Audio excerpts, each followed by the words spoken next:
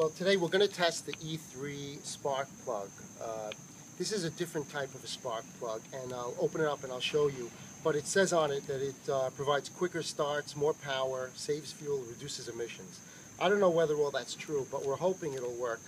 Actually, it does match the generator, so maybe it'll work. But the point is that if you haven't watched our prior video, you should watch the prior video on the Powerland generator. This comes as a natural gas generator, and it's a good test bed because natural gas is difficult to ignite. If you look at the prior video, you'll see that we could not start this generator on natural gas by pulling it. It was just not possible. Then when we tried it the second time, and after the engine had heated up, we were able to start it after, I think it was on the 8th pull. So we're going to test it. Hopefully this will work. You don't always need this. What I usually do is on my generators, on my 20 kilowatt, and on my portable with the electric start, I put in this the Briggs & Stratton Platinum spark plug. This provides, from what I understand, also better sparks. We're not going to test it today, but I don't think it would completely take care of this problem. I think we're going to try this E3 spark plug and see if we can start the generator. And it's important because this generator, although it has electric start, it doesn't charge the battery. It doesn't come with a battery charger, and the only way to charge it is basically to hook up a trickle charger to this. And you know, I don't know if the owner's going to be on top of this, if he's really going to make sure the battery's charged. He's not that familiar with generators, and so we really want to make sure we can start it on a pull start. So we'll try that out. The first thing we're going to do is we're going to take out the stock spark plug. And by the way, on this generator, the model is, this is E3.22. I did the research on it. I cross-referenced this spark plug. It's like an NGK spark plug. I got the number for Briggs, and that basically this I think it's like an RN9YC or N. It's one of these. It's one of these. The RN12YC. I think it was the RN9YC, but this replaces them. And it says Diamond Fire Technology, a lifetime guarantee. We'll test it out. So first you want to take out the old spark plug. You pull, if you can focus in, this is a cover. You just pull this off. Then you use a long ratchet. This is a 13-16 ratchet set. And you basically put it on top. You loosen it. It's not that tight. It doesn't have to be that tight. And you take it out.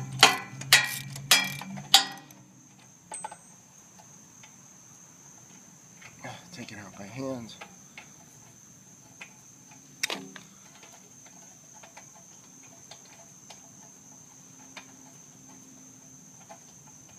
Oh, it's not that easy.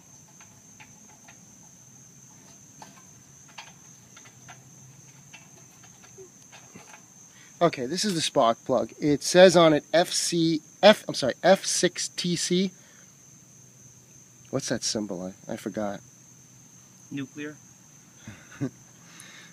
Could be. Looks like that. Oh, actually, look at the spark plug here. It's a triple head design. Can you focus in on that? Yeah. That's interesting. I wasn't expecting that. Maybe it's a good spark plug. It's actually pretty clean. On natural gas, it usually is. So what we'll do is, why don't we take a look to see what kind of spark this produces. Then we'll take a look at what kind of spark the Briggs & Stratton Platinum spark plug produces. That has one head. And then we'll take a look at the E3, which has two heads. Maybe the original with 3 heads is better. I don't know. So what I'll do is I'll plug this in, and we'll ground it against the frame. I think you touch it against the frame, and then you crank it, and I'll take a look at it. Just hit the electric start for like 3 seconds, but I'll tell you when. Let me get in the right. Wait, not yet. And I'm gonna get it good. Hold on. Can't get it good. The lighting. Hold on. Should we be doing this in the rain? Right. Hold on a minute. That's a good question. Maybe you should hold the spark plug. I don't think I should anyway. Okay. Now, just crank it. Stop. Okay, that's a spark. Not bad. Not bad. I saw a couple of sparks in each direction. Hold this. Now let's test the platinum plug. It's starting to rain on us. Okay. Let's go. Wait, not yet, not yet. Hold on. Let me get a good view of that.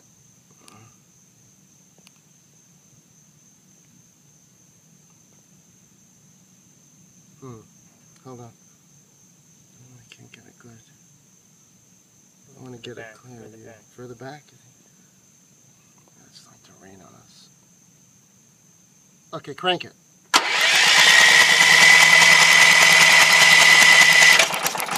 Alright, I think the original spark plug looked better than this. Alright, let's try the the E3.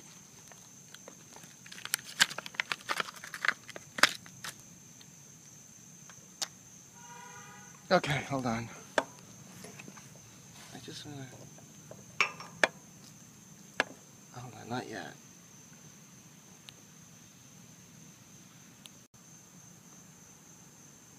Okay, now. Whoa! Ah, I got shocked. One more time. Hold on. Go. Okay. Couldn't really tell. But let's try it out. Now, when you're putting in a spark plug, what you want to do is you have to gap it. This says between 0.28 and 0.31 inches. It's actually 0.028 inches. You put that in. Let's gap it. Okay. Now, you want to put it in by hand, because if you're not careful, you could cross thread this, and you'll never get it out. You'll destroy everything. You'll destroy the engine. So you want to put it in as much as possible by hand, and you want to feel it. It should just go in. It might have a little resistance, but you should feel it turning.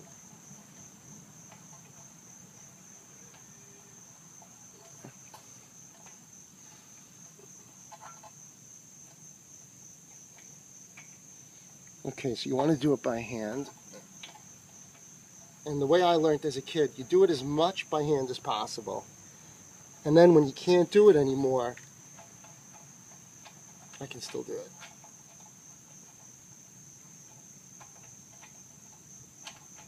It's a lot. It goes in deep. You can take your ratchet, take the ratchet off, and just put this on, and then turn it in by hand. You should feel it. You shouldn't feel...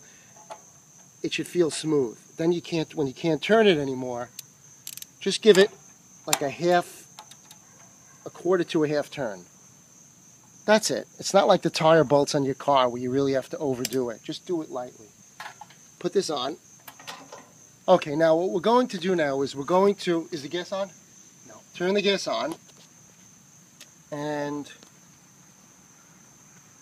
what I'm going to do is, first of all, let's let the gas in.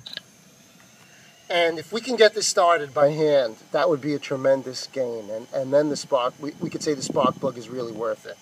Because there was no way at all we could get this started by the pull start.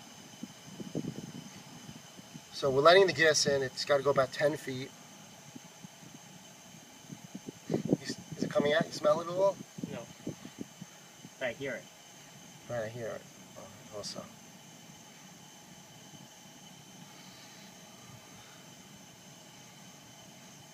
All right, we want to make sure we have gas in the engine, otherwise it's on run. Is it on run? Yeah. Okay, good. It should have been on run, otherwise you wouldn't have gotten a spark off the spark plug.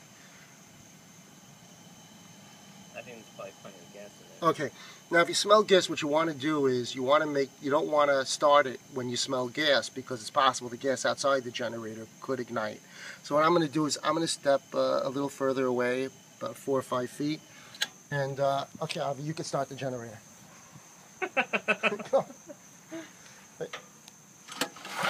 One, two, three. Wow!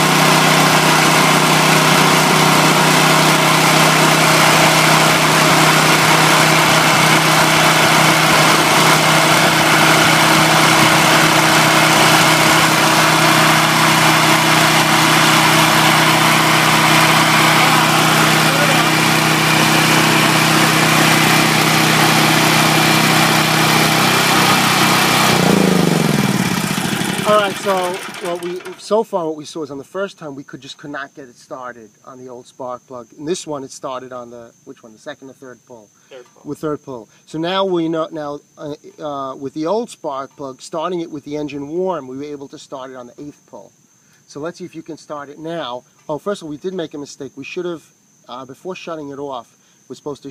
I shut off the power. You shut off the power? It has the power on the the Right, generator. right. It has a switch. It has a power shut off on the generator. So you don't actually have to pull out the heater before you shut it off. Okay, so let's try to start it up and see if we can do better than 8 pulls on this this time.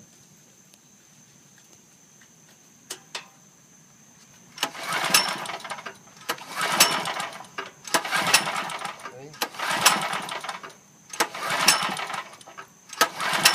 What happened?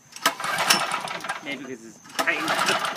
You know, could be I also changed the, let me do it. How do you tighten this? So I could just, switch it a little bit. Hold on, you know, let me, before you do it, let's stop for a second. Let me add gas. Yeah, How do you tighten the screwdriver so I could unscrew it? Yeah, you can just go either way. Okay, hold on. Okay, let's bring that back. Because I forgot to prime it. Okay, now let's try to start it by hand.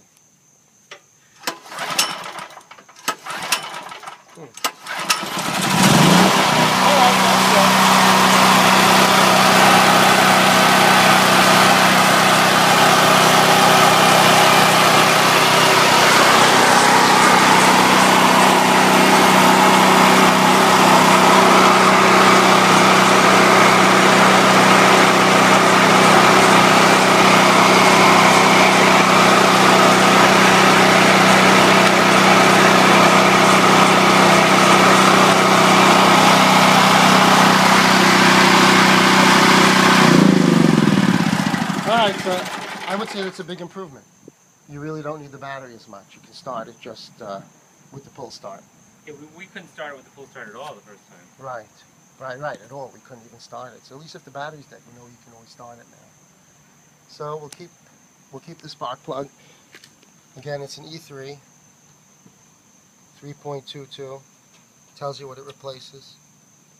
Seems like a winner to us.